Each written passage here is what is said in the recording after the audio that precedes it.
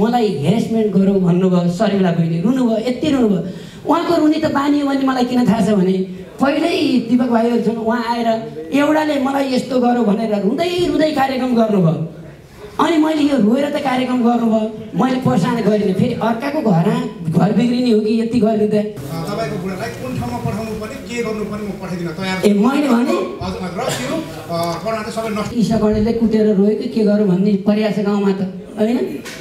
त्यो त किसा कणेलले गर्दा यस्तो भनेर रोएपछि त के गरेछ यो मान्छेले यस्तो। उनीहरूलाई मात्रै त मैले त तिमीहरूलाई आऊ तिमीलाई घर बनाइदिन्छु भनेर होला नि त। उनीहरू त अझै पेन्सन भयो। मैले चाहेको थिएन कि यस्तो खालको मैले यस्ता खालका टीका टिप्पणीहरू अथवा आफ्ना कुराहरू यो तरिकाले राख्न मैले जिन्दगीमा चाहेकै थिएन। अथवा त्यो मेरो केही कुरा पनि भएको छैन। साथीहरूले बोलाउनुहुन्थ्यो, म त्यो बिचमा पनि थिएन। मैले न कृष्ण दाइलाई पनि त्यही दिन आउनुहुन्थ्यो, त्यही दिनको नियम बनाएर बेलुका पैसा दिएर पठाइदिन्थ्यो। श्रीकेश जडीबुटी आयुर्वेदिक हेयर ऑयल, सप्तऋषि आयुर्वेद, अम्बिकाबार, पुरानो बानेश्वर।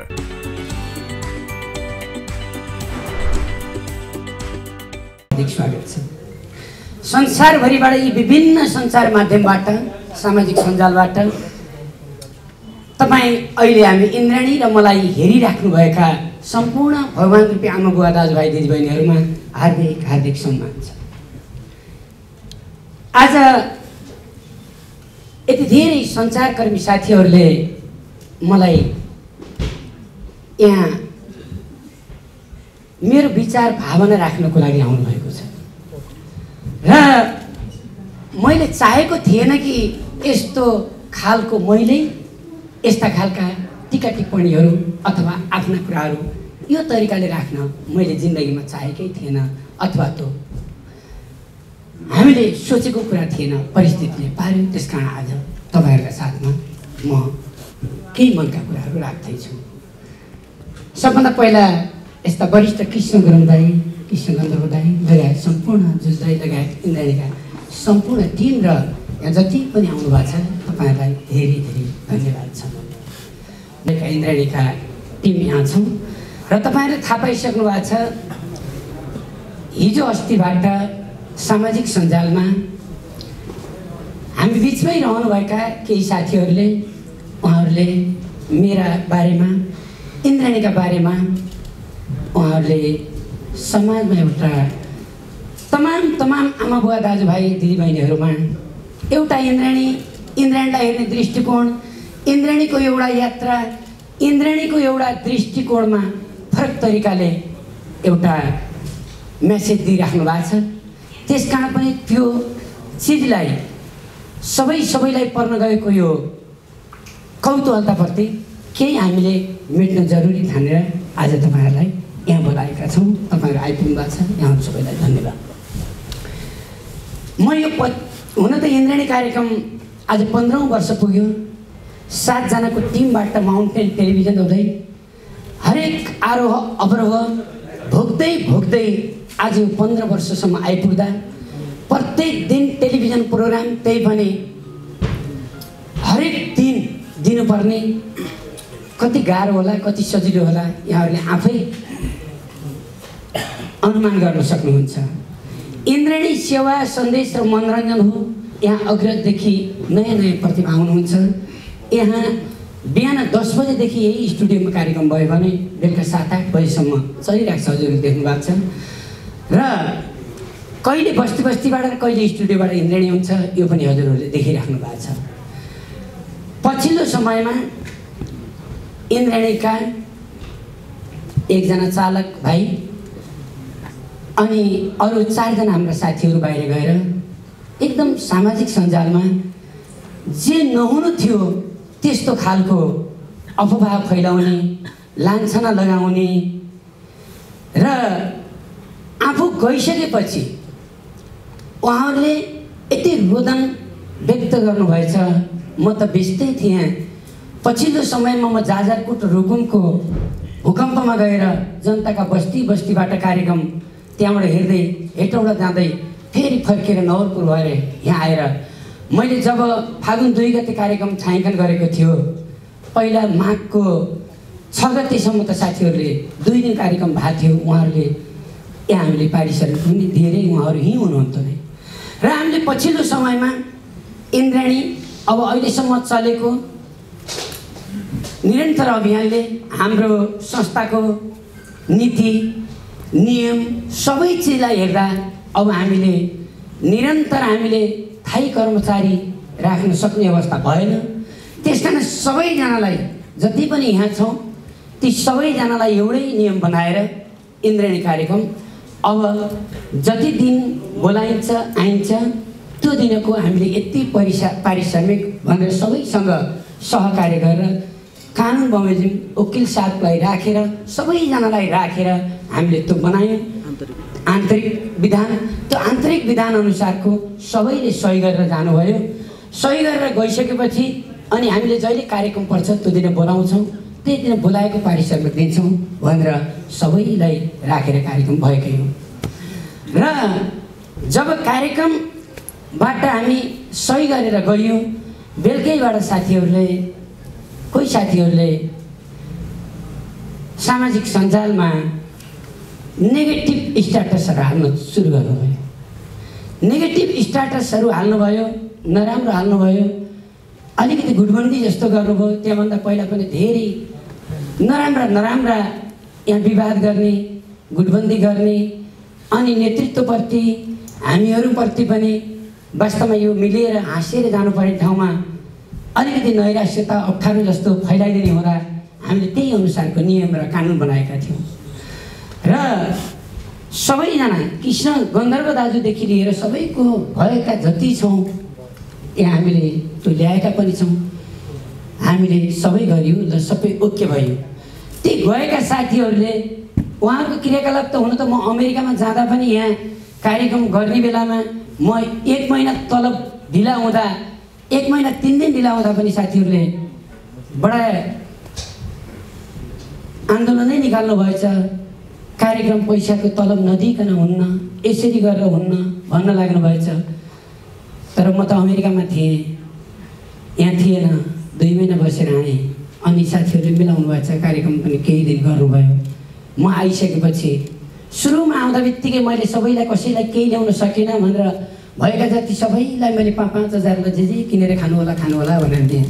एउटा मैले अरूलाई मानव धर्म भन्छु भने एउटा परिवार हो। त्यसपछि उहाँबाट आएको जति पैसा कोही टिमलाई भन्छ, कोही केलाई भन्छ, कोही केलाई भन्छ, सबैको मैले हालिदिएँ। ती साथीहरूले जसले राम्रो ऊर्जाशील काम गर्ला, जसले अझ ऊर्जा आउला यसरी राम्रो गर्ला भन्दा बेलुकैबाट स्ट्याटस नराम्रा, म प्रति बडा मैले भ्रष्टाचारै गरेँ जस्तो, मैले के खाइदिएँ जस्तो, शोषणै गरेँ जस्तो त्यस्ता खालका ती स्ट्याटस आएपछि अलिकति मलाई मनमा दुःख लागेकै हो। अनि त्यसपछि हामी जम्मै बाहिर गयो। 4 दिन मात्रै यहाँ कार्यक्रम भए। यो महिनाभरिमा जम्मै स्टुडियोमा 4 दिन कार्यक्रम भए। त्यही पनि फागुन 2 गते प्रेम दिवस, जन्मदिन पनि मेरो थियो, सरस्वती पूजा पनि थियो। त्यस्तो दिन साथीहरू बाहिर गएर ओहो यति 5 जना त्यसरी मिलेर जालान्, त्यस्तो होला भन्ने मैले कल्पना पनि गरेका थिएन। अनि सबैजनाले साह्रै अत्याचार, साह्रै यहाँ त पीडा शोषण गर्यो भनेर साथीहरूले रुँदै कराउँदै गरेको देख्दा मलाई बडा दुःख लाग्यो। यहीँ थियो त रुने ठाउँ त, यहाँ त कयौँ मान्छे दिनका दिन रुन आउनुहुन्छ त। मैले कसको पीडामा मैले अन्याय गरेको छु र? यहाँभन्दा कर्मचारी पहिला त कति आउनुभयो होला, कति जानुभयो होला। मैले कुनै एकजना कर्मचारीलाई मैले हटाएर निकालेको कुनै पनि रेकर्ड छ भने तिनै गएका कर्मचारीलाई सोधेर ल मलाई यसले कृष्ण कण्डेलले निकालेको भनेर त्यो मान्छेको आवाज तपाईँले दिलाउन सक्नुहोस्। साथीहरू चलेर जानेलाई रिक्वेस्ट गर्दा पनि सक्दैन, किनभने उहाँहरू चलेर जानुहुन्छ। यही भएका भित्रैका साथीहरूले यो इन्द्राणी कसरी अगाडि बढाउने भन्दा पनि नेगेटिभ कुरा गरिदिने, जम्मै बखडा मात्रै निकाल्ने, गुटबन्दी गर्ने, उल्टै मलाई काट्छु र मार्छु भने जस्तो गरेपछि भन्नुहोस् त मैले के गर्नु? मेरो केही कुरा पनि भएको छैन। साथीहरूले बोलाउनु हुन्थ्यो, म त्यो बिचमा पनि थिएन। मैले न कृष्ण दाईलाई पनि त्यही दिन आउनुहुन्थ्यो, त्यही दिनको नियम बनाएर बेलुका पैसा दिएर पठाइदिन्थ्यो। सबैलाई सोधेको मैले एकचोटि यस्तो गर्नलाई हुन्छ कि हुन्न, वकिल साहबलाई राखेर। अनि त्यहाँबाट उहाँ साथीहरू जानुभयो, उहाँहरूका सबैका हेरेँ, सबैका सुने। मैले हिजो बेलुका राति फेरि पनि आउनु पऱ्यो, हिजो दिउँसो पखाउ कि अस्तिको मलाई सायद देखाउनु, म त व्यस्त छु। म आफ्नै घरमा छोरो बिरामीबाट आइसियुमा राख्दा त म भेट्न जान पाएको छैन। म श्रीमतीसँग सहयोग गर्न घुम्न जान त पाएको छैन। म गाउँ बस्तीमा रात दिन खटेको छु, तपाईँहरू देख्नु भएको छ। तपाईँहरू पनि रात दिन खट्ने मान्छेलाई थाहा छ। म आज कृष्ण कण्डेल यहाँ कति दुःख र सङ्घर्ष गरिरहेको छु यहाँहरूलाई थाहा छ। मैले ती साथीहरूलाई अन्याय अत्याचार बदमासी गरेको भए, मैले उनीहरूप्रति त्यत्रो पीडा दिएको भए शर्मिला बहिनी त 3 वर्ष पनि भएको छैन होला जस्तो लाग्छ मलाई। आएको लकडाउन आउनुभयो, दुःख पायो दाइ, यस्तो भयो भनेर। ल तपाईँ इन्द्रणीमा त होइन, तपाईँले इन्टरभ्यू लिनु सामाजिक सञ्चार प्राणी छ भन्यो। कति दिन इन्टरभ्यू लिनुभयो, त्यस पछाडि उहाँले त्यो इन्टरभ्यू पनि त्यत्तिकै छोड्नुभयो। त्यो सामाजिक सञ्चार प्रणाली 6 लाख सब्सक्राइब भएको पनि त्यत्तिकै छुट्यो। त्यो कार्यक्रममा कसैले हाल्न पनि छोड्यो। अहिले त जे भने पनि हुन्छ, एकल जे भने पनि हुन्छ। यो देशमा जसलाई जे भने पनि हुने सारा यस्तो अवस्था छ। अनि त्यहाँबाट अर्को खगेन्द्र भाइ पनि ती जानुभएछ। मैले उहाँबाट यस्तो सोचेको थिएन। खगेन्द्र भाइलाई त मैले दुःख विपत्ति आपत्तिबाट साथै दिएर लिए जस्तो लाग्छ। ऊ त्यति नेगेटिभ होला जस्तो पनि पहिला सोचेको थिएन। तर भाइहरूले आउँदा त 1 महिना 3 दिन तलब नदिएको हुँदा त उहाँले त आन्दोलनै छुटाइदिनु भएछ। मलाई थाहा छैन किन छुटाउनु भयो। एउटा हात चेक चाहियो अनि कार्यक्रम, होइन भने गेटै बन्द हुन्छ। दर्शक आए आउँ नआएन हामीलाई के मतलब। एउटा साथी जसलाई दुःखदेखि अहिलेसम्म मिलाएको छु, म मरिहालेँ भने पनि चलाउनु पर्ने साथीहरूले 1 महिनाको तलब पाइएन भन्दा हिजो कोरोनाको कालमा कुनै पनि कर्मचारीहरू 6-7 जना बाहेक हामी यहाँ थिएनौँ। कसैलाई 1 महिना पनि मैले 1 दिनको पनि तलब दिइनँ। आज 15 वर्षमा काम गरेकाले 1 दिनको पनि तलब पाएको छैन भने त भन्नु होला। मैले घरै बनाइदिनु त ठेक्का कसरी दिन सक्छु कसैलाई? यत्रो ऋण लिएर यत्रो उ गरेर म लिजमा लिएर यो बनाउँदैछु। भोलि यो कहाँ जाने यो थाहा छैन। आफू एउटा नचले कार्यक्रम पनि हुँदैन। मेरो लागि पनि त स्टाफहरूले माया दया गर्नु पर्ला नि त। स्टाफ भनेको कहाँनिर गल्ती गर्छ कि गर्दैन, यसलाई कहाँनिर फसाउँला, यसलाई कहाँ गरौँला भन्दै हुन्छ। मेरो त मोबाइलै पनि मेरा साथीहरूले यहीँ दाइहरू हुनुहुन्छ। मेरो मोबाइलको मलाई फेसबुक पनि त्यति चलाउन आउँदैन, सबैले चलाउनुहुन्छ, सबैले गर्नुहुन्छ। मैले मेरो मोबाइल कहिले पनि चलाउनु, म 24 घन्टा काममै खटेको हुन्छ। यी कमल भाइहरू सबैलाई थाहा छ। भनेपछि त्यहाँ त कस्तो भनिएको छ भने कोहीले पहिलाकालाई यसरी निकालो, यसले भ्रष्टाचार गर्न नपाउने गरेर अनि त्यहाँबाट प्रत्येक पटक निकाल्छ। यसले केटीलाई हरेसमेन्ट गर्छ। अरे ल हेर्नुहोस् त, हरेसमेन्ट शर्मिला बहिनी यदि मैले तपाईँलाई गरेको थिएँ भने 3 वर्ष तपाईँले के हेर्नुभयो भन्नुहोस् त। तपाईँले त मलाई एयरपोर्टमा जाँदा पनि मेरो भगवान् दाइ भन्दै ढोक गर्दै जानुभएको थियो त, अरू कोही नजाँदा। म विदेश जाँदाखेरि त्यतिखेर मलाई अहिले राक्षस भन्नुहुँदो रहेछ भने किन भगवान् भन्नुभयो? त्यही बेला तँ आन्दोलन गरे जस्तो गरेँ भने त भोलि 10 महिना चलाउँदै गयो भने त्यहाँ केही पनि भएन भने त मैले घर बेच्नुपर्ने अवस्था साथीहरूले पार्दो रहेछन्। ल साथी आपत पर गरौँ भन्नेवाला छैन। र अर्को कुरो पनि के होस् भने यहीँ दाइहरू हुनुहुन्छ। मैले गुरुजी जीवन टन्डनको बहिनी कविता अहिले के बोल्नु भएको छ, म केही भन्दिनँ उहाँलाई। एकजना पूर्ण गणेशजी हुनुहुन्थ्यो, उहाँले आजभन्दा 8-9 महिनै पहिल्यै हो एक दिन रात दिउँसो डिप्रेसन भयो, म त खत्तम भइगएँ भन्नुभयो। यो दिपक भाइ र म गयौँ र सम्झाइ खुसियालीमा यस्तै भनेर ल्याएर लग्यौँ। अब मैले डिप्रेसन गराए त होइन होला के अरे, होइन भनेपछि आर्थिक पाटोको कुरा गर्नुहुन्छ भने खुल्ला छ, सबैलाई हेर्न आनन्द छ। अहिले भर्खरै तपाईँहरू गएर हरेक एक अहिले कुनै साथीले अमेरिकाबाट पनि यति 4 करोड लथ्यो कति लथ्यो भने एक घडी पनि मलाई कसले दिएको भनेर लेखेरै किताबमा राखेको छु मैले। अस्ति भूकम्पमा जाँदा 91 लाख मैले बाँडेर आएँ। प्रत्येकको 20 रुपियाँ दिनेको पनि नामै रोल पढेर 2 घन्टा 30 मिनट लागेको छ। पर्सिको कार्यक्रममा हेर्नु होला हरेकमा। त्यसकारण आर्थिक कुरा खान्छ लुट्छदेखि लिएर अस्तित्व हरण गरिदियो, मलाई हेरेसमेन्ट गरौँ भन्नुभयो। शर्मिला बहिनी रुनुभयो, यति रुनुभयो। उहाँको रुनी त बानी हो भने मलाई किन थाहा छ भने पहिल्यै दिपक भाइहरू छन्, उहाँ आएर एउटाले मलाई यस्तो गरौँ भनेर रुँदै कार्यक्रम गर्नुभयो। अनि मैले यो रोएर त कार्यक्रम गर्नुभयो, मैले प्रोत्साहन गरिनँ। फेरि अर्काको घर बिग्रिने हो कि यति गरिदिँदा हो कि होइन? अर्काको त्यसै गरेर कोही रोएर आएर कराएर मेरो बुढो यस्तो भन्दै मैले प्रोत्साहन गर्ने भने त यदि त्यो रिसको झोकमा आएको रहेछ भने त त्यसले भोलि समाजमा के जान्छ, उसको परिवारमा कस्तो जान्छ, हामी जिम्मेवार पनि त हुनुपर्छ नि, होइन र?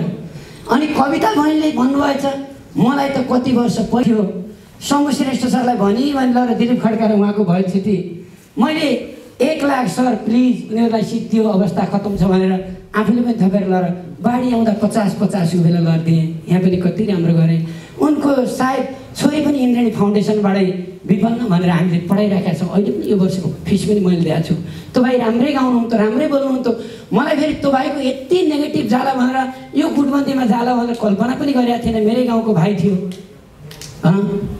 अनि खै कसले कहाँबाट यसलाई कसरी सिद्ध्याउँ भनेर लाग्यो मलाई थाहा छैन। यदि म सिद्धिएर यो देश बन्छ भने म एउटा सिद्धिँदा केही फरक पर्दैन। यो देश, यो संस्कार, यो संस्कृति, यो धर्म, स्वाभिमान बच्नुपर्छ। त्यस कारण म भन्छु कि सञ्चार माध्यममा पनि एउटा ठुलो चुनौती आएको छ। तपाईँहरूले हिजो जे रोए त्यो खिचेर हालिदिनु पऱ्यो नि त, होइन? आज मैले जे भने त्यही खिचेर हाल्नु पऱ्यो नि त। कुरा निर्कल हुने भनेको त ती लिगली रूपबाटै गएपछि अनि के हो कसो भने त छिनोफानो त त्यहाँ हुन्छ नि त। मैले त्यही भन्छु, यदि यो राज्यमा कृष्ण कण्डेलले इन्द्राणीले कसैको पैसा ल्याएर खाछ भने खुल्ला छ म नेपाल सरकारका जुनसुकै निकायलाई हार्दिक निवेदन गर्छु, आउनुहोस्। म हरेक खालको त्यहाँ भएको आएको गएको कसले कहाँबाट कसलाई के को लागि पठाएछ त्यो जस्ताको तस्तै छ। इन्द्राणी फाउन्डेसनको हामीले जो दुखी गरिबको आउँछ इन्द्राणी फाउन्डेसनमा राख्छौँ उसकै नामबाट, होइन? यहाँ त अब मैले ल्याएर अस्ति यति ल्याएँ भन्यो भने अमेरिकाबाट ल्याउने सिस्टम थिएन। कहिले कसरी ल्याएँ भनेर त्यही कानुनी प्रक्रिया छँदैछ, त्यही गए भइहाल्यो। मलाई अनि अरू भन्नुहुन्छ भने तपाईँ कस्ता आफ्नै साथीले मलाई काट्छु र मार्छु, झोलामा टाउकै हाल्छु भनेर हिँडिदिएपछि यही छ नि त सबै सुन्ने, सबैलाई राखेर अनि अडियाइ छ त मलाई काट्छु र मार्छु भनेपछि म जोगिनु परेन भनेर तपाईँहरूको पनि मलाई जोगाउने कर्तव्य हो कि होइन? आज कस्ता व्यक्तिहरू मरेका छन्, आज कस्ता मान्छेहरूलाई देशमा कसरी कारबाही भएका छन् हरेक कुरामा। त्यस कारण म सम्पूर्ण समाजको इन्द्राणी, सम्पूर्ण भगवान रूपी दर्शकको, त्यस कारण मलाई जोगाउनु अथवा मलाई सिद्ध्याउनु तपाईँहरूले जोगाएको, दर्शकले बनाएको इन्द्राणी हो। यस्तै युट्युबका सञ्चारका साथीहरूले आउने कलाकारहरूलाई बढावा दिएर आज विश्वव्यापी तपाईँहरूले आएर इन्द्राणीमा यस्तो आयो उस्तो आयो ल्याउने पनि तपाईँहरू नै हो। आज इन्द्राणीको यो उचाइ बनाइदिनु पनि तपाईँ साथीहरूले हो। म त्यही हृदयदेखि भन्छु, सरापेको देशम्रो सतीले अझै दुःख पाउने हुन् कतिले। तर म यति भन्छु, यो देशमा यो ब्ल्याकमेलिङ गरेर मान्छेलाई गुमराहमा हालेर ब्ल्याकमेलिङ गर्ने प्रत्येक क्षेत्रमा यो बढ्दै गयो भने भोलि देश कहाँ जाला? हरेक क्षेत्रमा यसरी मलाई 4 वर्ष पहिला हो कि 7 वर्ष पहिला यसो गरेको थियो भनेर अहिले आएर भन्नुपर्छ र मैले त्यसो गरेको थिएँ भने उही बेला भने हुन्छ, होइन? त्यस कारण मलाई आफ्नो मनका कुराहरू मैले यहाँ पनि देखाउँछु साथीलाई। जस्तै यिनीहरूले हामीलाई निकालियो भन्नुभएको छ, हामी 5 जनालाई मात्र अन्याय भन्नुभएको छ। तर दिलीप जीवन टन्डनको कुरा यहाँ साह्रै उहाँले श्रीमतीलाई के गर्नुभयो, कुट्नुभयो कि के गर्नु मलाई थाहा छैन। यहीँको प्रहरी साथीले भन्नुभयो बुद्धनगरकोले, ओहो त्यो बुद्धनगरको प्रहरी चौकीको हाकिमले कृष्ण कण्डेलजी तपाईँको ड्राइभरजीको बुढाबुढी लडेर एकदम झगडा गरे, मरभाग होला जस्तो भयो, तपाईँले गएर सम्झाइदिनुहोस् त भन्नुभयो। सम्झाइदिनुहोस् त भनेपछि म यहाँ आएर कुरा गर्दै थिएँ, गेटमा किशोर थिए सेक्युरिटी, अनि कुरा गर्दै अनि जीवन टन्डन थिए। मैले भने कि 2टा बुढाबुढी झगडा गरेका मिले ठिकै भयो भन्यो। अति आवेशमा आएपछि मैले प्रहरीलाई पनि भन्नै पऱ्यो। मैले प्रहरी ल्याएँ, अनि प्रहरी ल्याइसकेपछि अनि ल उहाँले तेरो जागिर खान्न जान्छु भन्नुभयो। जान्छु भने मैले बिन्ती गरेँ, मान्छेको एकचोटि रिस उठ्छ, जीवन भाइ यत्रो काम गरेका छौ तिमी नजाऊ प्लिज लो। उहाँकी श्रीमतीले पनि त भन्नु होला नि त, कविता बहिनी, होइन? उहाँले त जे भन्नुभएको छ, दोष लगाउनु भएको छ, ठिक छ। उहाँको दिमागमा के तरिकाले त्यसरी आयो, पहिला पनि त्यसरी भनेर फेरि दाइ यस्तो हो, अझ मलाई यस्तो गरेँ भन्दै आउनुभएको थियो। अनि त्यहाँबाट मैले चापी गेटको बाहिरसम्म जीवनलाई लौ भन्दै गएँ। जीवनको भान्जो यहीँ हुनुहुन्छ, मैले ढाँटेको छु भने, है?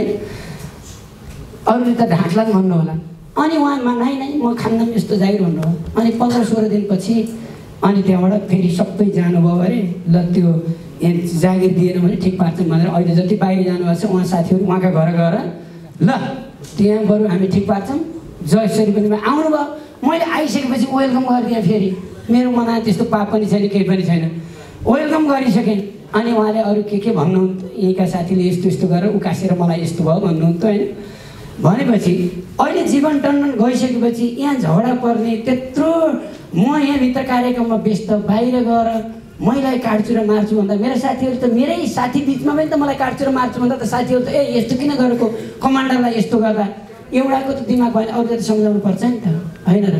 त्यो भएपछि अनि जीवन टन्डन म गएपछि यहाँ पैसाको पैसा भन्नुभएको छ। अनि जीवन टन्डन उता गएछ, ठुल्दाइलाई त आफ्नो भाइलाई मारिदेलान् कि केही गर्लान् कि पिर हुन्छ नि त। अडियो सुनेपछि तपाईँ पनि तर्क हुनुहुन्छ। त्यस्तो छ मलाई आफ्नै परिवार, मेरो लक्ष्मी त सानो भाइ त भन्ने होइन र। त्यस्तो भनेपछि मलाई यति अचम्मै लाग्यो कि यो जे पनि हुँदो रहेछ है भनेर। अनि त्यो जीवन भाइलाई नेपालगञ्ज बोलाएर ठुल्दाइले, अनि त्यहाँबाट अब यस्तो आइँदा इन्द्राणीमा, किनभने भोलि ठुल्ठुला दुर्घटनाहरू भएको छन्, नजिकैबाट भएको छन्। आज थाहा भयो नि त यस्तो चेक पनि गर्दा रहेछन् नि त। अनि ऊ भाइलाई एउटा कागज बनाएर ल आजबाट केही ऊ पनि नगर्ने, तपाईँ केही छैन भनेर कति पैसा ठुल्दाइले दिएर पठाइदिनु भएको छ होइन। अनि आएपछि त उसकै स्ट्याटस त बढी। यहाँ आएपछि मैले कुनै पनि पैसा दिन बाँकी गरिएको छैन। हेर्नुहोस्, अस्तिकोसम्म मैले यो वर्ष कुनै पनि स्टाफको मैले 1 रुपियाँ मात्रै कसैको खाछु भने, अन्त बाहिर जाँदा पनि मैले के गर्छु भने साथीहरू यो पनि बुझ्नु होला, मानव धर्म भनेको थियो। जति छत्रसाईलाई दिने पैसा त मादल बजाउनलाई दिँदैनन् नि, तर हामीले छत्रसाईलाई र मादल बजाउने होस् कि सारङ्गी बजाउने होस् कि ड्राइभर होस् कि सबैलाई बाहिर कार्यक्रम जस्तै बाग्नु गयो भने सबैलाई 6-6 हजार दिएपछि सबैलाई दिन्छ होइन भाइ। यसरी गरिरहेको छ। त्यस कारण अब म धेरै के बोलुँ होइन, म ती भाइ बहिनीलाई पनि केही दोष लगाउँदिनँ। उनको दिमागमा जे आयो त्यही गरौँ। उनीहरूले सक्नै चाहेर अब मलाई अन्तिम अब अवस्थामा यसलाई रोडमै ल्याउँछौँ भनेर त्यसरी लाग्नुभयो। मलाई के छ, म रोडबाटै आएको मान्छे हो, मैले रोडकै जनताका लागि हेरेको छु। म हरेक दुःख विपद आपतमा म सुदूरपश्चिमबाट यहाँ आइपुग्दाखेरि बिहान उज्यालो नहुँदै यहाँ आइपुग्यो, यहाँ भएका दिपक घिमिरे चढेकोलाई यहाँ राखेर अर्को दिलो फड्का लिएर मेलम्चीको बारीमा जाने म अहोरात्र हिँड्ने मान्छेलाई यिनीहरूले कसले पछाडि के गरेका छन्, कसको नियत के छ, मैले कहाँनिर यसो गरेको, कसले खिच्दैछ, कसले मेरो फेसबुक लगाएर के गर्दैछ मोबाइल, मैले त्यो हेरेर बस्नु पनि भ्याउँदिनँ। त्यस कारण आमा बुवा दाजुभाइ दिदीबहिनीहरू यो भरममा नपर्नु होला। मलाई यो मात्र होइन, धेरै दुःख दिएका थिए, झन्नै म मार्दैन पनि सक्थेँ त यसरी सबै यस्तो गऱ्यो भन्दा त। त्यस कारण मलाई सबैले जुन अब यो मेरो जिन्दगीकै यस्तो अन्तर्वार्ता, यस्तो तपाईँहरूलाई स्पष्टीकरण दिनुपर्ने अवस्था अरूबाट लिनुपर्ने मान्छे दिनुपर्ने कारण यो सामाजिक सञ्जालमा भरम गयो। कयौँ आमा बुवा दाजुबहिनी संसारबाट रुँदै फोन गर्नुहुन्छ कतिले मलाई, बाबु धेरै आमाहरूले तपाईँले आज बेलुका हेर्नु होला, म खुमन अधिकारीको घरमा गएको थिएँ, उहाँको आमाले भन्नुभयो कृष्ण बाबु तपाईँलाई सिद्ध्याउनु है, अब तपाईँको पालो आछ, सबै यो देशमा राम्रो राम्रो सिद्ध्याए। म अहिले यस्ता हजारौँ हजार आमाका आशीर्वाद र तिनै कुरा सम्झिन्छु जसलाई मैले जिन्दगीभरि 50,000 तलब दिएँ। अब सुन्दै जाँदा कहिले त मेरो त घर बनाउने भनेको थियो, घर बनाइदिएन, जग्गा दिएन अरे। त्यसो नि सम्भव हुन्छ। तपाईँहरूले कसैले त्यो भनेपछि एउटा कमान्डरले हाइमरा लिँदा भोलि राम्रो होला भन्न सक्छ नि त, कुनै पनि टिभी चलाउनेले उहिले पनि कुनै। अनि त्यहाँबाट मैले अब पल्टनमा पेन्सन पाकेको मान्छेलाई आर्मीले घर बाबुआमा बिरामी भयो हेरिदिन्छ, हेर्दैन त। अब मेरोलाई यसो गरेन, उसलाई उसो गरेन, यसले यति खायो यति करोड गयो भनेपछि तपाईँहरूलाई अझै म वेलकम छु। यो कसैलाई उनीहरूलाई पाखा काखा गरिरहेको छ भने यहाँ हेर्नुहोस्, सबै वकिल साथै एउटै लेखेर प्रत्येकले यहाँ सही गर्नुभएको छ, एउटै कागज हो, एउटै कागज हो। उहाँहरूले त राम्रो गरेर ओहो धन्यवाद इन्द्राणी सेयर गर्ने यताउता गर्ने कि बेलुकै गएर त्यो दलाल 13 दिनका दोसाका दिन सुरु गयो भनेर बेलुकैबाट स्ट्याटस हाल्न सुरु गर्छन् भने अनि मैले काममा बोलाउने अवस्था रहन्छ भन्नुहोस् त, तपाईँहरूले पनि रहन्छ। त्यस कारण मैले प्राइभेट हो, यहाँ कसैले विज्ञापन दिएको पनि होइन। एउटा बुवा आमाहरूले खुसी भएर कोहीले 84 मनाउँदा, कोहीले के गर्दा युट्युबमा आएर यत्रो 2,50,000 त यही लिजको भाडाको महिनाको तिर्नुपर्छ। अनि निरन्तरका साथीहरूका जसका राम्रा गतिविधि हुन्छन् आउनुहुन्छ, जो जसले अब यहीँ मैसँग अप्ठ्यारो नियम कानुनभन्दा यो विधि विधानभन्दा बाहिर जाने साथीहरूलाई मैले के भन्न सक्छु र भन्नुहोस् त। त्यस कारण यति ढुक्क हुनुहोस्, मैले कुनै पनि त्यस्तो नाजायज काम न कविता बहिनीलाई गरेको छु न शर्मिला बहिनीलाई गरेको छु। तर मलाई शर्मिला बहिनीले यतिसम्म तल ओर्लिएर भन्नु होला भन्ने लागेको थिएन, किनभने उहाँ त सङ्गीतकर्मी सङ्घको पनि उपाध्यक्ष भइसकेको मान्छे, पढे लेखेको मान्छे, डिग्री गरेको मान्छे। उहाँले मैले गल्ती नै यदि गरेको थियो भने अर्काको परिवार अर्काको यदि विद्वान मान्छे थियो भने त अर्काको उचाइ बिगार्थेन होला, मलाई सुटुक्क सम्झाएर सुटुक्क कारवाही गर्थ्यो होला नि त, रुन्थेन होला नि त त्यत्रो गुरु पहिलो कमान्डिङ गरेर।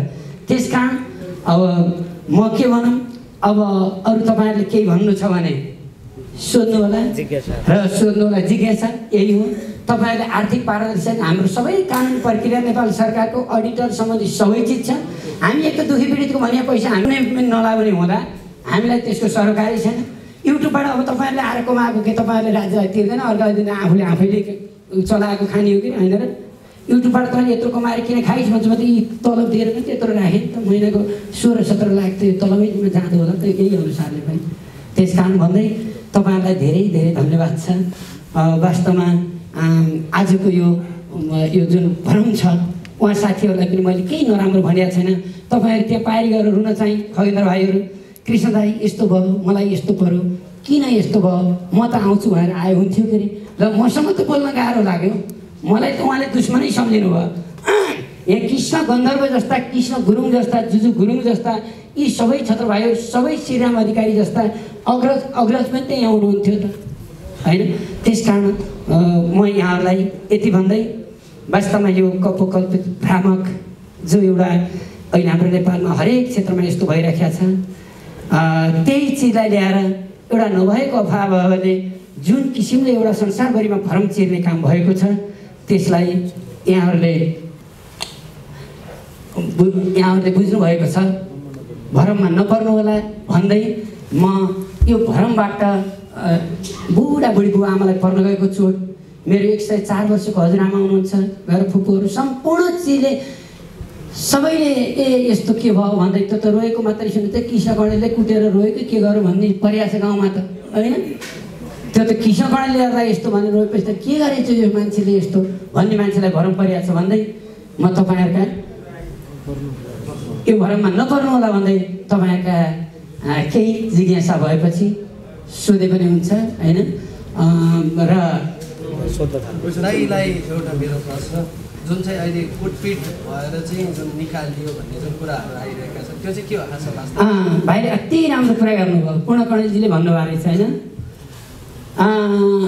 कुटपिट भएको यस्तो गरेको भन्ने कुरा जुन आयो, हामीले वकिल साहब पनि त्यही हुनुहुन्छ, ऊ यहाँको प्रहरी चौकीको हलदार साहब गोपी हलदार साहब पनि त्यही हुनुहुन्छ, त्यो भित्र जे भइरहेको थियो। अनि साथीभाइहरूलाई मैले एउटालाई बोलाएर एग्रिमेन्ट गराउँदै थिएँ, त्यसमा एक कुराकानी गराउँदै थिएँ। अनि एकैचोटि दुईजना आउनुभयो उहाँहरू, अनि बोल्दै जाँदा असाध्यै चरित्र हत्या गर्ने कुरा गर्नुभयो के। मेरो गरे मलाई केही थिएन, मेरो परिवारको समेत चरित्र हत्या गर्ने कुरा गरेपछि उहाँले आक्रमण आएपछि होइन, छोरालाई नै समेत नराम्रो गर्न खोजेपछि तिनीहरूलाई आउनेलाई उता धकेलेको हो, नत्र कुटपिटै भयो त त्यहीँ वकिल थियो, त्यहीँ प्रहरी थियो, अथवा हिम्म नै प्रहरीमा गएर मलाई कुटपिट गरौँ भनेर त्यही दिन हाल्नुहुन्थ्यो नि त उहाँले होइन र। जुन अब गुन्डाहरू चाहिँ बोलाएर तपाईँले यो पनि राम्रो भन्नुभयो, मलाई यस्तो गर्नुभयो कि मलाई एउटा जिन्दगीमा कल्पना पनि नगरेको मेरै आफन्तले यसलाई कुकुरले टाउकै छिनाउँछु के गर्छु भनेपछि त मेरा दाजुहरूले, मेरा परिवारले त्यो सुन्दा, मेरा भान्जा भान्जीले सुन्दा, हुन त उहाँ पनि मेरो त्यत्तिकै आफन्त हो, त्यो सुन्दाखेरि आज आफन्तलाई मारेका कति घटनाहरू छन्। अनि मेरो परिवारलाई चिन्ता भएन होला त? यदि चिन्ता नभएको भए जीवन टर्नलाई उहाँ बोलाएर 4 लाख दिएर ल अब गर्ने कागजै गराउनु हुन्थ्यो होला त? म नभएको बेला आफ्नो पैसा दिनुहुन्थ्यो होला, मैले जिन्दगीमा दाइलाई केही सपोर्ट गर्न सकेको छु त? त्यस कारण त्यस्तो भएपछि त्यहाँ यी सबै छन्, हामीले के कुटपिट गऱ्यौँ के गऱ्यौँ भने यो तिमीलाई सोध्नु होला, मलाई त्यस्तो केही पनि लाग्दैन। पैसाको चाहिँ हिनामिना बाहिरिने डरले चाहिँ निकालिएको। ल पैसाको हिनामिना बाहिरिने डरले भनेपछि अडिट छँदै छैन त नेपालमा? सम्बन्धित कानुन निकायहरू उहाँ त अख्तियारमा गएर हाल्ने के गर्ने त छैन र भनेर इन्द्राणीले आर्थिक हिनामिना गरेर भने त विभिन्न ठाउँ छ नि त अहिले गरिरहेको छ भने त गर हालेर सरकारलाई रिपोर्ट गरेर यसले हिनामिना गर्यो भने त अहिले छानबिन गरेर भइगयो नि थाहा कुनै पनि सरकारै छैन म त भनि पनि राखेको छु आउनुहोस् साथ दिनुहोस् छानबिन गर्नुहोस् हाम्रा के कमजोरी भए ए भाइ अरू पनि केही छ हजुर नमस्कार म सुमन मोक्तान शाह लाइनबाट हजुर मसँग 2-3टा प्रश्न छ साथीहरू धैर्य गरेर सुनिदिनु होला है हजुर सबभन्दा पहिलो प्रश्न हजुर उहाँहरूले तपाईँले के आरोप लाउनु भएको छ भने उहाँहरूसँग तपाईँको एग्रिमेन्ट जुन तपाईँसँग सहकार्य गर्दाखेरि 10 वर्षसँग मसँग सहकार्य गर्नुहोस् तपाईँहरूलाई काठमाडौँमा एउटा घर दिने मेरो बाचा सकिदिनुहोस् न बाचा गर्नु भएको थियो तर अहिले चाहिँ 10 वर्ष हुन लाग्दा चाहिँ हामीलाई निकालियो किनभने त्यो घर तपाईँले दिनुपर्छ भन्ने हिसाबले हामीलाई निकाल्यो हामी पुरानो भयौँ अब 10 वर्ष भएपछि तपाईँले घर दिनुपर्छ त्यही कारणले हामीले निकालियो भन्ने एउटा आरोप छ हजुर त्यो एउटा भयो अर्को कुरा कविता तामाङ लामा के भन्नु उहाँसँग तपाईँले दिनुभएको 4 लाखको चेक छ होइन त्यो चेक तपाईँले के का लागि दिनुभयो उहाँले त भनिसक्नु भएको छ सुनिदिनु भयो होला होइन के का लागि दिनुभएको छ भन्ने कुरा अनि अर्को जुन उहाँले जुन सरेको हो तर उहाँले सञ्चालन गर्नु भएन भन्नुभयो होइन तर उहाँले के आरोप लाउनु भएको छ भने उहाँले जति इन्टरभ्यू लिनुहुन्थ्यो त्यो इन्टरभ्यूमा तपाईँको जुन एडिटिङ भनिन्छ अथवा कपिराइट भनिन्छ तपाईँको हस्ताक्षेप हुन्थ्यो त्यहाँ उसले के प्रश्न सोध्छ तपाईँले हेरिन्थ्यो इक्जाम्पलको लागि पुण्य गौतमको चाहिँ इन्टरभ्यू लिनुभएको थियो अरे त्यो इन्टरभ्यू 2 महिनासम्म प्रसारण भएन अरे किन भन्दा त्यो तपाईँले हस्ताक्षेप गरेर चाहिँ रोकिएको र अरू कुनै पनि कलाकारसँग लियो भने किन डन बन्न कोसिस भन्ने खालको हस्ताक्षेप चाहिँ तपाईँले गर्नुभएको थियो अरे भन्ने छ यसमा के भन्नुहुन्छ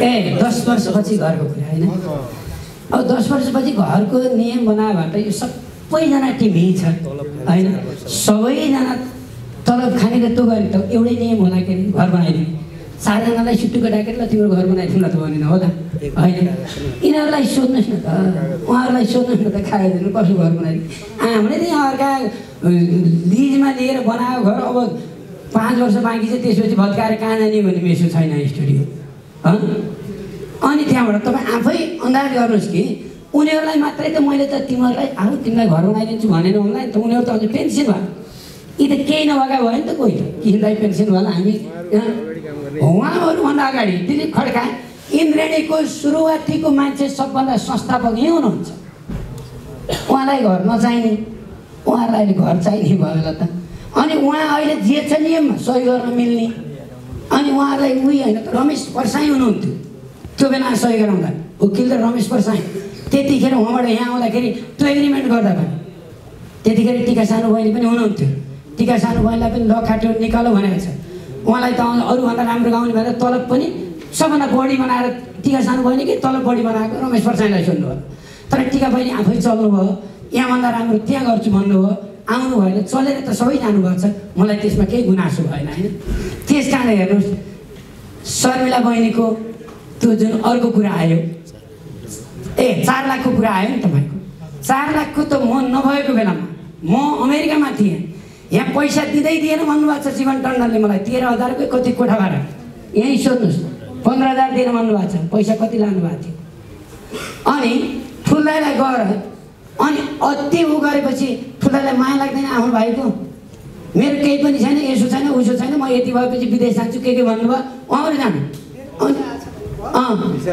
मेरो भिसा आछ भन्नुभएको छ अनि दिनुभयो त अहिले यो कहीँ केही हुन्छ कि भाइलाई भनेर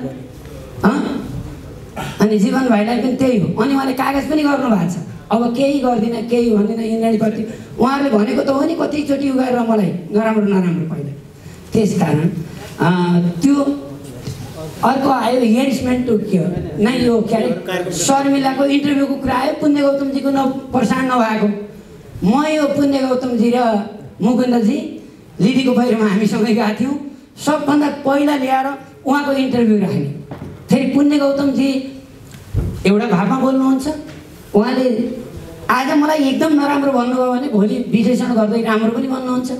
पुण्यजीसँग मेरो कुनै त्यस्तो खालको ऊ पनि छैन। अनि पुण्यजीको मैले प्रसारण नगर्ने होला त, बरु त्यही शर्मिला बहिनीको प्रसारण नगरेको। यसरी रोएर एउटाको यति चरित्र हत्या गर्नुभयो कि त्यो राख्दाखेरि उसको घरबार बिग्रिन्छ कि केही हुन्छ कि अनि सबै इन्द्राणीमा त जति आएर रोए मूर्तिको उही तरिकाले राख्ने हो नि त। एउटा अचारवाली आमा आउनुभयो, यस्तो गर्नुभयो, मलाई दुःख पऱ्यो, यस्तो पऱ्यो भनेर मैले 10,000 दिएँ। अनि उहाँको छोरीले स्मेलबाट मलाई किन दिएको, मेरी आमालाई हामीले पाल्दै थियौँ भनेर कसरी हामीलाई पछाडि तनावमा पार्नुभयो भन्नु त किन्दाहरू।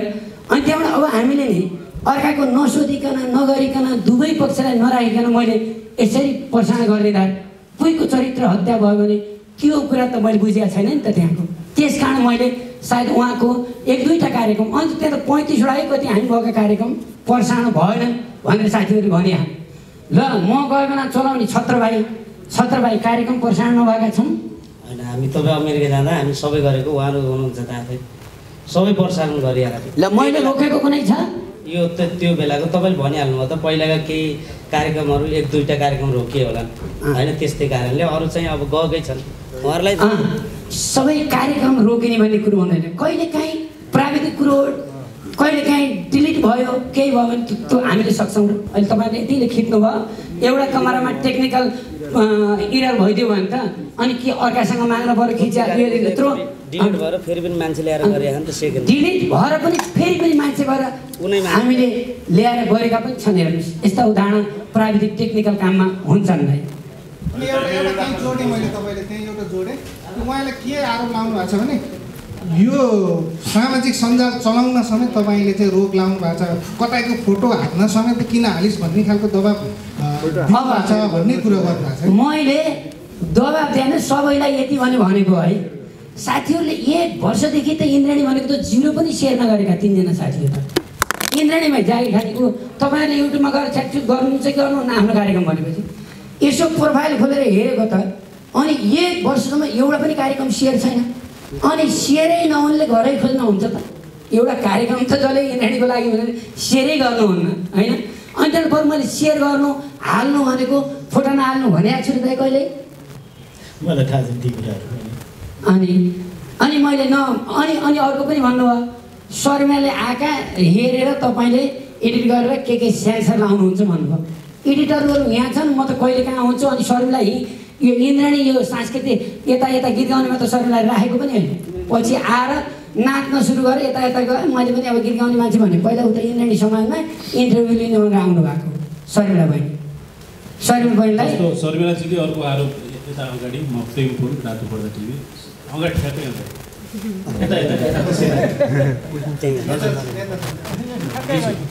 शर्मिलाजीले अर्को कुरा के भन्नुभएको छ भने जस्तो कि सेन्सरसिप चाहिँ धेरै भयो जस्तो मलाई देखाइएन भन्ने खालको पनि उहाँले कुराकानी गर्नुभएको छ भने, अर्को कुरा जस्तो कोही सहयोग गर्न शर्मिलाजीलाई सहयोग गर्न आयो भने पनि काने खुसी गरेर यसलाई चाहिँ सहयोग गर्नु पर्दैन, यसको अर्कै बिजनेस छ त्यस कारण चाहिँ सहयोग गर्नु पर्दैन भन्ने कुरा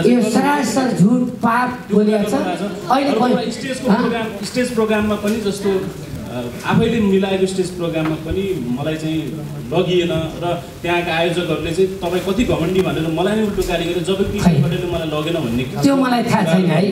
म यति पनि भन्छु तपाईँहरूलाई, शर्मिला बहिनी यहाँ आएर गाउनुहोस् भन्दा मेरो त दाइ सोरसुको भन्नुहुन्छ, किनभने उहाँको दोहोरी साँझ छ, रातभरि त दोहोरी साँझमा काम गर्नुहुन्छ है। दिउँसो त यहाँ गएर हाजिर हेर्नुहोस्, कुनै दिन 12 बजीभन्दा पहिला आउनु भएको छ भने 2 बजे 3 बजे तपाईँ आज गएर सर र ककले के भन्थे ती गर्दाखेरि केटा हाजिर त छैन त, मलाई त जे भनिदिनु त भयो। उहाँले त मलाई यस्तो हेरेसमेन्ट गर भन्न त भ्याउनु भयो भने अरूहरू पनि भन्नुभयो त होइन। शर्मिला बहिनीलाई उहाँले लगाएका सबै झुट हुन् होइन। अब शर्मिला बहिनीले यो लगाएको तपाईँले अहिले जुन भन्नुभयो नि, तपाईँले सत्य जस्तो के लाग्यो लगाउनुहोस् त। अनि त्यसो भए तपाईँले लिगल एक्सन लिनुहुन्छ उहाँहरू विरुद्ध?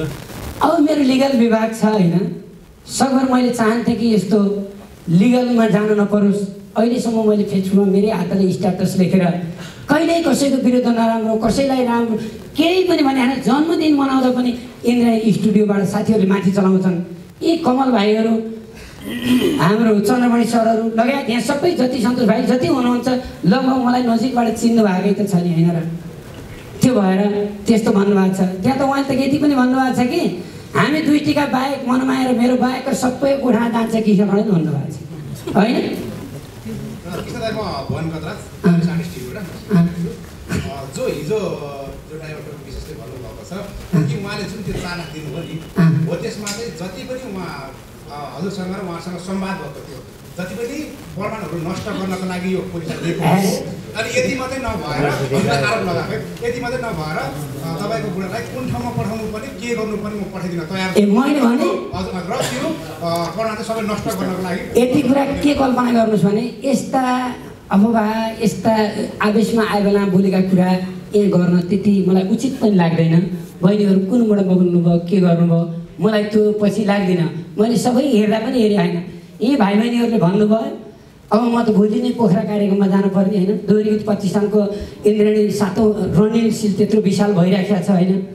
त्यहाँ आफ्ना काम कति छन् यहाँ आफ्ना काम कति छन् साथीहरूलाई मलाई दुखेसक्यो भने मेरो प्रेम दिवसका दिन जन्मदिनका दिन है पारेर यत्रो अफवाह यत्रो हल्ला र मैलाई इलो त राक्षस हो है हामीलाई शोषण गरेर किन भन्नु होला अघि पछि दिन पारेर गएर पनि हुन्थ्यो उहाँहरूले कस्तो प्रेम देखाउनु भयो मैले गाउँबाट ल्याएर जागिर सागिरदेखि लिएर सबै यहाँ ल शर्मिला बहिनीलाई पनि त यो लास्टमा अन्तिममा हो त कोरोनाको बिचमा ल्याएको हो नि त त्यही कोरोनाको बिचमा पनि त सबैलाई तलब दिएको हो नि त मैले 3 महिना किन्दा 3 महिना बिरामी परेर जानुभयो के मैले तलब कटाएँ मैले कसैको पनि कटाएन किन्दा यहाँ हुनुहुन्छ सबैजना यहाँ छ यहाँ दिलीप भाइलाई आएर बुझे हुन्छ अरूलाई बुझे हुन्छ होइन दीपक घिमिरे भाइ यी 24 घन्टा अनि अर्को कुरा पनि भन्नुभएको रहेछ भित्रभित्र मिठो मिठो खाने कस्ता कुर्सी टेबलमा बस्ने एसी रुममा बस्ने हामीलाई भने यस्तो उहाँहरू आउन त 12 बजे आउनुहुन्छ यहाँ कतिखेर आएर बजाउलान् भनेर यहाँ कुरेर बस्नुपर्छ बस्न बनाइदिए होइन दाइ भित्र कोठा उहाँ हो कमान्डर त यत्रो कलाकारले त म खराब मैले भनिदिनुहोस् तपाईँहरूले मलाई केही छैन मलाई त एउटा म मान्छे मरेर म जेलमै गएर पनि यो देश बन्छ भने म तयार छु तर यस्ता ब्ल्याकमेलिङ यी कुराहरू संसारबाट होइन सबै ठाउँबाट अन्त्य हुनुपर्छ यही एउटाले अर्कालाई ब्ल्याकमेलिङ गर्दै गर्दा देश कहाँ पुग्ला मलाई यति हो चिन्ताको कुरो ओके अब उहाँहरूले जस्तो न्याय दिने भन्ने कुरा पनि गर्नुभएको छ र न्याय दिने चाहिँ कृष्ण कण्डेलले नै हो खास भन्ने कुरा जो उहाँले गर्नुभएको छ न्याय चाहिँ उहाँहरूलाई अब कसरी हुन्छ साथसाथै अब त्यो टिम छ जो जतिजनाले हिजो पत्रकार सम्मेलन गर्नुभयो त्यो टिमलाई फेरि इन्द्रेणीमा पुनर्स्थापना गर्न सकिन्छ कि सकिँदैन अथवा सम्भावना के छ उहाँहरूले यत्रो गरेपछि बाँकी के रहेछ भन्नुहोस् त तपाईँले राख्नुहुन्छ तपाईँको लागि यस्तै गरेपछि ऊ त्यहाँ तपाईँलाई यस्तै राख्नुभयो त्यो दिन त्यत्रा पारी गरेर मिटिङ गर्नु चाहिँ यहाँ आएर त्यो खगेन्द्र भाइहरू दाइ मलाई यस्तो भयो मलाई अघि मैले भनिसकेन उहाँहरूलाई भने मैले के जानुहोस् भने चाहिँ खगेन्द्रले त भाइ स्टुडियो बनाइदिएछ रेकर्डिङ स्टुडियो यिनीहरूले गर्लान् भन्दा जुजु गुरुङ जस्तो एरेन्जर ल्याएँ यिनीहरूले काम गर्ने भए त यहाँ फ्रीमा सबै चिज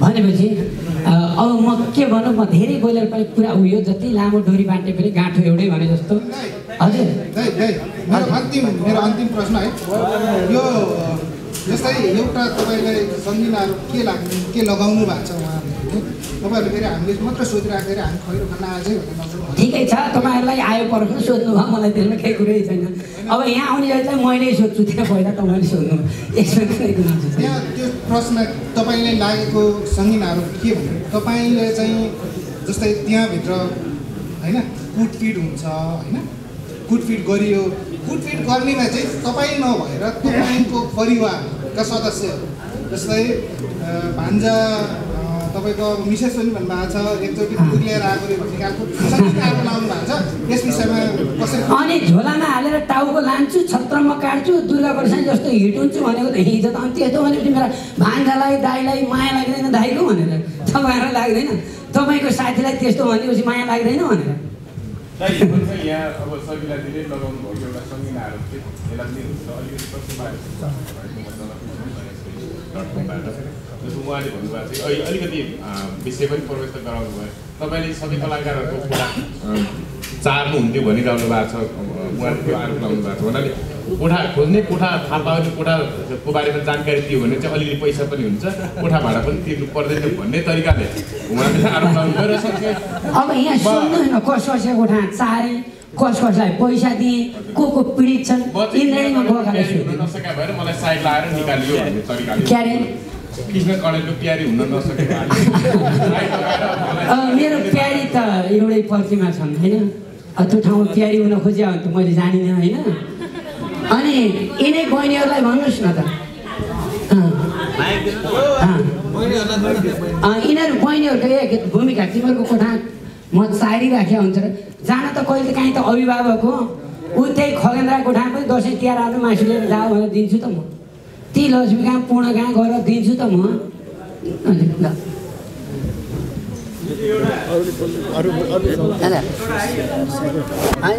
होइन त ल तपाईँहरूले छुट्टा छुट्टै सोधे पनि भयो होइन यिनीहरूलाई एउटा सोध्न लाग्यो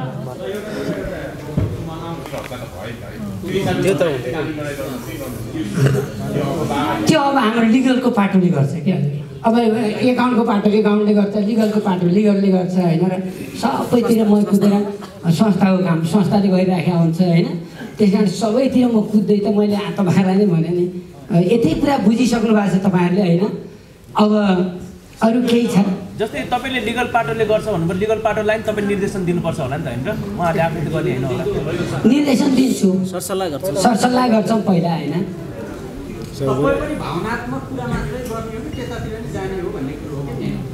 कतातिर भन्नुभयो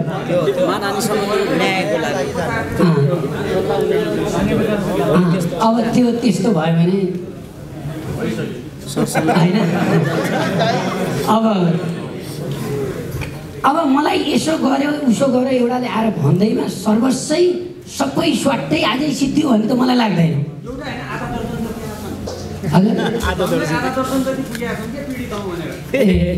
ठिक छ